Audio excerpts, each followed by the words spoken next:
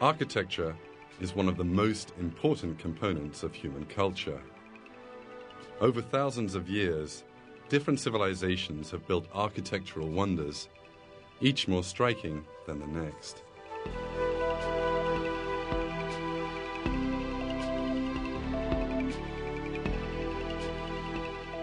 Pyramids, palaces, cathedrals, mosques. Each emerges from the calculations of expert architects, from the joint efforts and cooperation of thousands of people.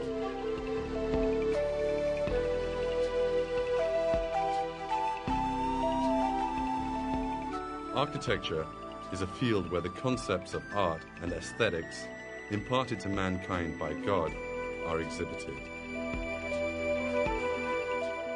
But did you know that there are architects in nature just as skilled as their human counterparts?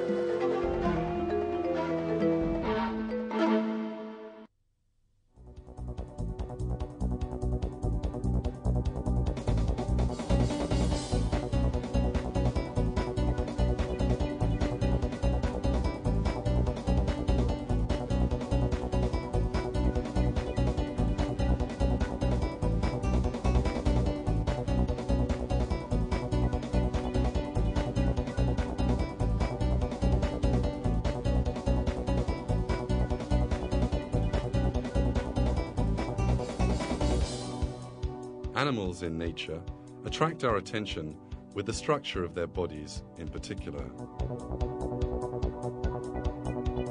The cheetah possesses a perfect skeleton and muscle systems for it to run.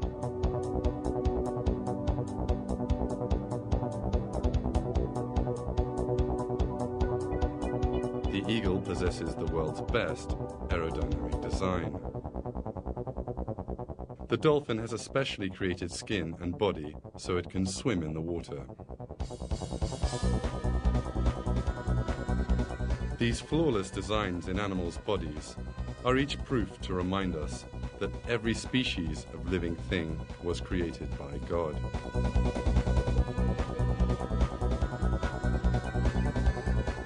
But possessing a perfect body is not enough. The animal also has to know how to use that body.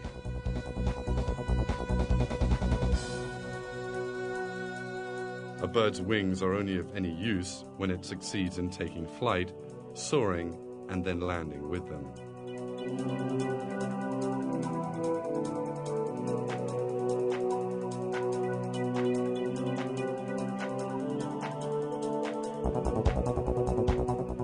When we look at the living world through these eyes, we see a most interesting truth. Each animal behaves in the most appropriate manner for the conditions that surround it.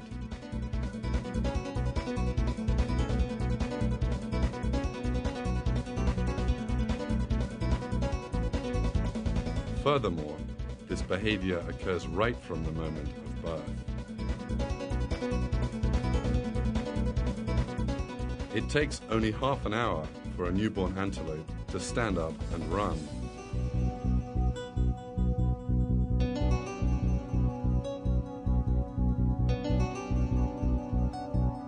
Baby turtles, buried under the sand by their mother turtle, know they have to break out of their shells and head for the surface. Furthermore, they have been taught that as soon as they emerge, they have to reach the sea. It is almost as if animals come into this world fully trained.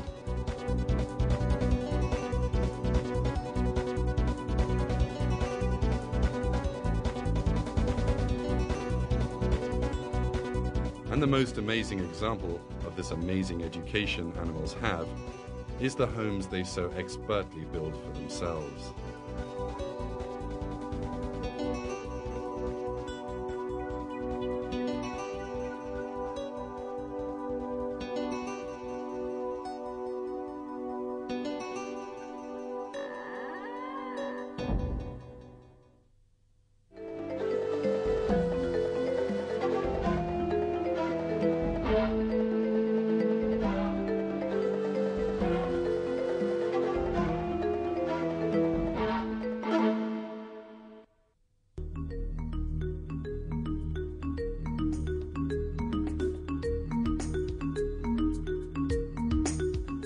When you go into the country on a sunny day, the enchanting beauty of flowers draws your attention. When you examine the flowers a bit more closely, you come across another interesting creature. This is the honeybee, the most disciplined of nature's architects. Honeybees live in colonies and produce one of the world's most perfect foods, honey.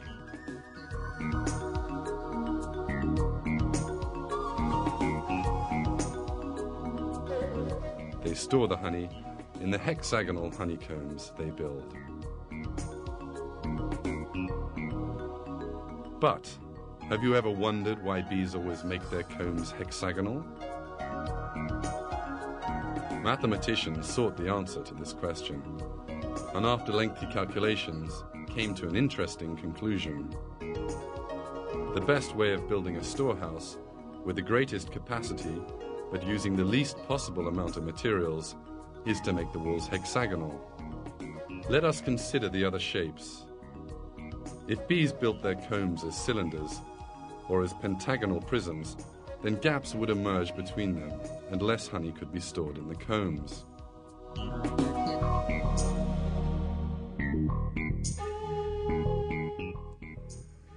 A honey store of triangles or squares could be built without leaving any gaps. But here mathematicians realized a crucial point. Of all these geometric shapes, the one with the shortest circumference is the hexagon. For this reason, although they cover the same area, less material is needed for hexagons than for squares and triangles.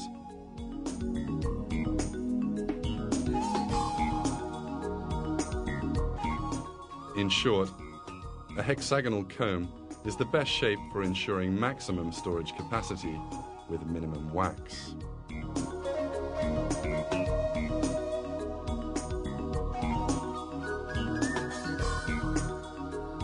Another surprising fact about bees is their cooperation in building their combs.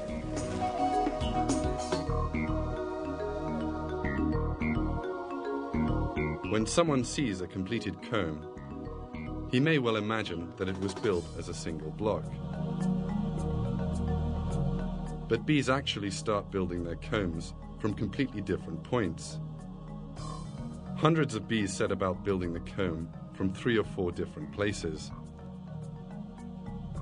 They continue building until they meet in the middle. There is not the slightest imperfection at the juncture.